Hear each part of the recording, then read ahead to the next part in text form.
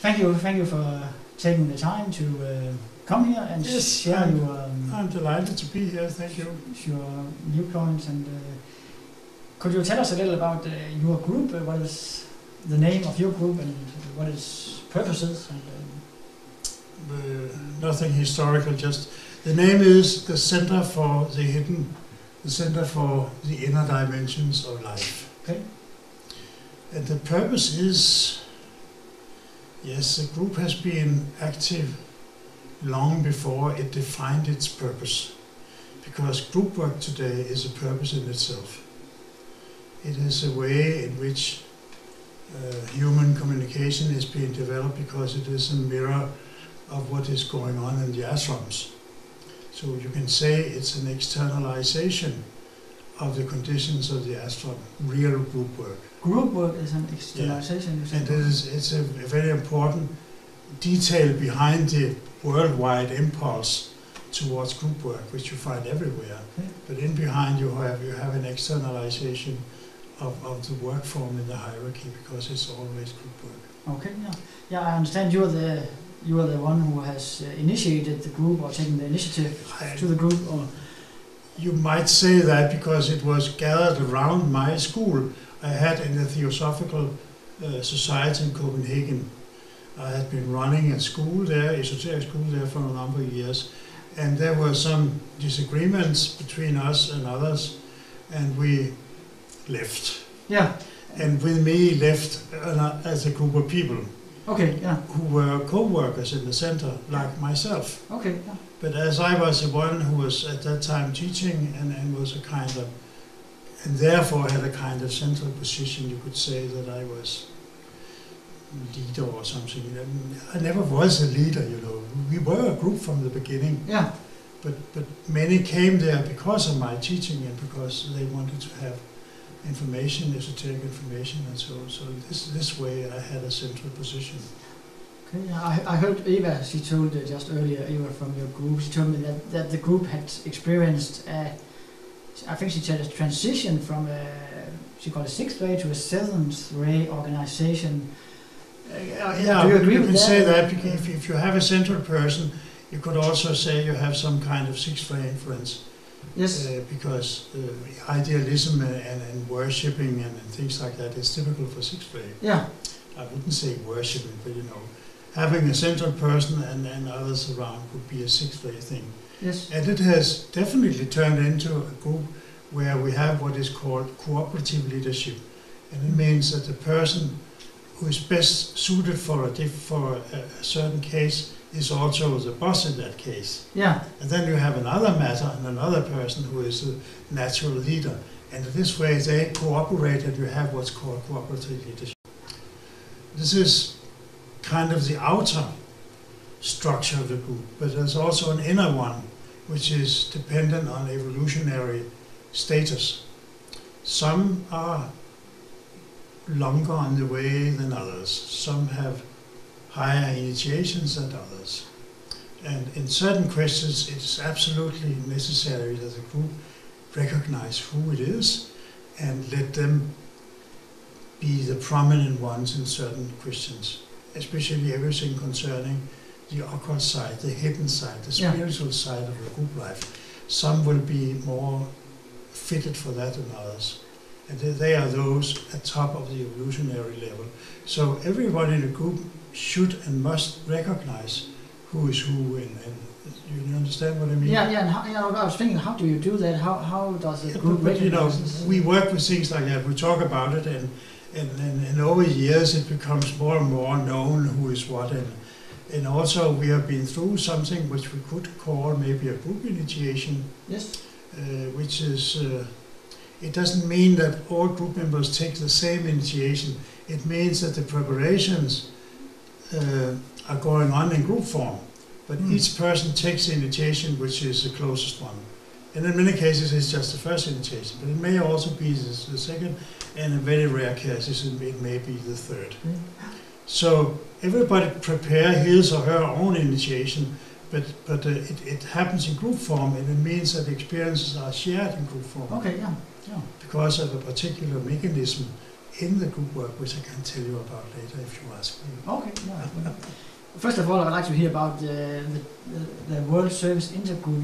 Your group is a part of the World Service Intergroup. Yeah, we were simply, I was invited to the first conclave. It was a time where my school and my esoteric work was sort of prominent in the group. And I was invited to participate in the very first conclave in Washington, D.C. And I went there. And I met with Gordon and a lot of other people, and I thought it was very interesting, so I stayed on. Yes. I've been to all the conclaves until recently, where I simply can't afford it any longer. So I missed the one last year in Italy and the one before in London. Yeah. Otherwise, I've been to every conclave. Yeah. Since it's 1996 or something, it started. Yeah, I don't know. I think it was. And I was, after 2 or 3 years, I was invited to join the steering group. And I worked there for a number of years. Okay. But all that was dropped when we left the group. We left the steering group. My son and myself, Mads, my younger son, was also part of the steering group. But because of some discrepancies of opinion and some things that we're not going to discuss, but there was some kind of I wouldn't say hostility, but we thought it was best to leave the steering group. Okay, yeah. Not the WSI, just the steering group. Yeah, yeah. And become just members and just participate. Have you experienced any change in your own group, being a part of the WSI? Does it reflect anything? It's difficult to say what is what. Yeah. Because we really work as a group. We're doing the things which esoterically or occultly is you have to do if you want to use the word a group. There are some more lesser known factors which we observe. So it's difficult to say what is what. Yeah. But of course it has been a great experience to meet with many people from other countries with a somewhat same interest. Yeah. And sit in a group with like this, about more than 100 people meditating on the same subject. You can never do that any other place. No. Not 100 persons. And over the years it has been 50, 60, 70, 80 persons. And there's also a lot of people meditating on the same subject. And some of those meditating are very good at it. Yeah. They are very experienced and they have a high level. And they sort of help lifting the group field as a whole. And you join that when you go into it. You sort of lift it up if you need that. What do you see as the impact of such a happening or event as 100 people meditating together? What is does it have any effects globally? A higher frequency of consciousness. Your own consciousness is cleared up, and you have ability to get closer to your soul and musically, because it is empowered somehow by the group field, especially those who are of a higher evolutionary level than the others. There will always be differences between people in this business. And the problem with this business, I mean the esoteric business, is that you have words for it. In society in general, there are huge differences on people where you don't have words for it. Here we have the word initiation, and we have discipleship phases. And those are exact measurements of your status. Yes. Is that a problem? It's a problem because there's nothing to discuss, and therefore you always keep initiation status secret. Because the moment, let's say, I knew that you have a higher initiation than I have, it is an absolute fact that you are more advanced than I am. And there may be situations where I do not want to admit that. Okay. Let's say we disagree on anything, and you say, I'm just higher than you. I wouldn't dream of. But you know, many people cannot really handle such a factual thing when you get down to your level of evolution. You want it to be somewhat uncertain, because you have your hopes and your dreams, and you do not want to be told that you are this and this, and he is this and this and that. Do you see any? So that's the problematic side of this status thing. You could say. The status is a fact. Yeah. Because it's something which comes from the hierarchy. Yeah. There's nothing to do about it. But you just don't talk about it. This is this very wise thing. It's not secret, you just don't mention it. And many people do not know about it, and they do not know about their own status. It takes a little bit of experience to find that out, because you have to know the qualities needed to have a certain level. And it is not a very closely defined thing, you know. There may be very variations and things like that, which that makes it a little more different. Do you see any possibilities, maybe on a longer term, maybe a number of years from now? Do you see any possibilities in this initiation levels if it was made public? Yeah, it is public already in the books. Yeah, but if it's but your own status is not public. No. But it has a great advantage that it's very precise. So the qualities for a definite initiation is very precisely described. Yes. So if you know about it and know whereabout you are, you would know exactly what you have to do next. Okay. Yeah. And this is not always easy. So if you don't know and not aware of it, you may do something which you don't need to do because you've already done them. Or you're doing something which is far ahead, yeah, and you will not be able to cope with it. So you can, if you know the status, you can very precisely say exactly what to do. Yeah. In the field of personality development and character building and things like that. Yeah. It's a very precise way, but it's a bit uncomfortable for some people because they want not to be too sure about it. Otherwise you can't dream of anything higher, but you know, it's only human. We are humans, all of us. Yeah. And some want to have it a little bit secret and dream of maybe I have this and this and maybe I'm this and that. This is just like everybody else. Okay. We have this in the esoteric tradition and also in the WSI group. There's this key concept of the reappearance of the Christ. It is the purpose to work for it. Yeah, it's the only purpose. Oh, okay, it's the main. Yeah, this is what it's about. Okay. We are helping preparing the reappearance of the Christ. How would you describe? What is your understanding of this? Yeah, it is, to me, I've been a esotericist many years. And to me, the reappearance of Christ is very concrete. A man is stepping forward, and he is the Christ. Because esoterically we know that Christ is a very high master, and he occupies a physical body. He is beyond the stage where you are born by a woman. So he has a physical body which is a manifested thought form. But it is in flesh and blood. You can shake his hand. You can see him smile and things like that. You can feel his enormous radiation. So I believe that this physical body of the individuality called Christ will step forward, take on his tie and jacket and take the plane from Tibet and appear on the world stage in a way that he chooses. Okay. Yeah. But I think he will be a little withdrawn in the beginning.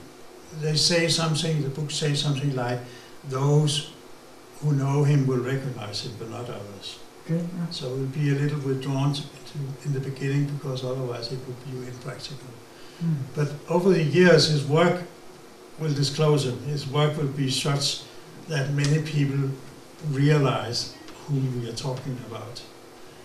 You know, Jesus was known by his miracles and things like that. The Christ is far higher than Jesus was at that time. This was a disciple of Jesus overshadowed by the Christ. This time the Christ himself comes out, and it is his own physical body. I believe that. So I don't think anybody can imagine his radiation. It is enormous. Let's just, if we try to, what do you think the world would look like when it happens? Yeah, I'm sure that he has some criteria for his appearance. Something has to be in order. We don't know what and how much, because we do not expect to have a perfect world at that time. But I think some things must be more in order than it is now. Lower, I think the possibility of war and things like that should be somehow outrooted. Maybe a field like the Middle East has to be more cleared up. Okay, yeah. I don't know. Maybe there needs to be a shift in for instance, the United States attitude, and that is, as a matter of fact, that is something we know a little bit about. If you're interested, I can explain what it is we know. Yeah, Are you? Yeah, I would like to hear that. It's a little politics. You know, it's an esoteric, it's in the teaching, esoteric teaching, that the contact to the soul goes through a combination of personality and soul. Yes. And in order to do that, you have to have polarity between the energy of the soul and the energy of the personality. And it requires that the personality is what we call integrated. It is made whole, yes, so that you don't think one, feel some other, and do some third. Integration means that the personality becomes a magnetic pole, which is opposed to the pole of the soul. And that draws an energy between them, and it means that the soul will will appear in your brain consciousness. Can you compare it to the sun and the moon? The moon is the personality. Sorry, I don't see how, but you know, if you take your own consciousness now, and mine, and probably also yours, you will have an open contact between your brain and your emotional life in the astral body and your mental life in the mental body. But you will not have an open communication with your soul and the soul body. We don't have that. So that is the goal of spiritual development, to develop that. And we call it building the thread, or the antakarana, as it's called. And it means that suddenly soul is present in your brain awareness. Yeah. How's that experienced? How do you experience that? You know, the soul is far higher than anything else you have. Okay, it means that your whole mental life and your ideas you get shift up to another level. Also a higher degree of abstraction. But you will turn into a completely different person, because you are not longer a personality, you are a soul with a personality. So this integration of the personality is absolutely necessary for this to happen. Otherwise there is no polarity between soul and personality, and the spark will not be drawn. Okay. What we know now politically is that if you take the United States population as a whole, you can say it has a personality. And what we are told is that this personality is going to be integrated from 2012. And it means that it will be possible for the American nation to have contact with its soul. And its soul ray is the second ray of love wisdom. And you can imagine what happens when the United States become a loving, wise nation. You cannot imagine what difference it will make, because it's so prominent in the world affairs already now. But the moment it has been nothing but love, it will have a huge. This nation alone may be able to change the world. And this may be one of the things that the Christ is waiting for, because it will create a completely different climate. And then you can see this problematic military that they have. It can be used for very good purposes against little states who do not want to cooperate. And we can just say, oh, do you want to do it yourself, or should we come and help you? You know, and they would know that it means also military if necessary. But so it will exert a certain pressure on those nations which are too selfish to cooperate, to stay passive and not interfere and not make troubles and not make war. So the military will be used for small military purposes. Military purposes. So it could be as a means of pressure, a mild pressure, but it could also be as a help in catastrophic situations. For instance, you have a huge flood in Africa, and millions of people are homeless and without food, and 3 air carriers, what you call it, hangar ships from American Navy comes down there, and the air is black with helicopters flying and dropping food and everything. And the military are building bridges over you know, they can build a bridge over anything in 24 hours. This is a task they know. They are so efficient, the military. They can do all technical things. And you imagine if you have the European forces, American forces put together, Canadian, Indian forces, you would have a corps of serving people without equal. You've never seen anything like that in efficiency, and it would also be a good experience for American pilots to fly in some food instead of trying to kill someone. This is what they usually do, or threaten someone. They say, oh, I've been in Africa and we flew in tons and tons of food, and people were really happy about it, and that was a good experience for me. So it would also change the nature of the soldiers and the whole thing. So it is not a dream, this is really possible. Yeah. Because they have that military and they can really do this thing. So the only thing which is lacking, as Olof Palme would say, is will. Is will? Will. I think Olof Palme, the Swedish Prime Minister, would say it's a question of political will. Do we want to do it or not? It's not a question if it is possible. And you said, it will be interesting to see from... we will do it. So we can do it. Yeah, sure. Because we have the means of doing it. So this is a little peep into the international situation around the reappearance. We don't know how much, but of course it is very decisive for a man or for the hierarchy or whatever you say, to know that America will turn over from its sixth-ray personality to its second-ray soul, because the sixth-ray it can be very fanatic. As we have seen, and you have seen that fanatical capitalism or something like that, and very demanding and also very violent. And America has been very violent. It has also done a lot of good things, but always interfere where there's oil, and always American military 10 minutes later, and there are all the excuses and rationalizations and all that. That would gradually disappear, and we would just have a loving friend which stretches out his hand, and a hand which is enormous possibility. America has such enormous possibilities, production capacity and riches and knowledge and all you need. So this is a very important factor, we think. I think it is really a part of the reappearance of the Christ, because that one nation can do almost unlimited. Thank you very much, Niels. We are out of time now, and so thank you for your collaboration.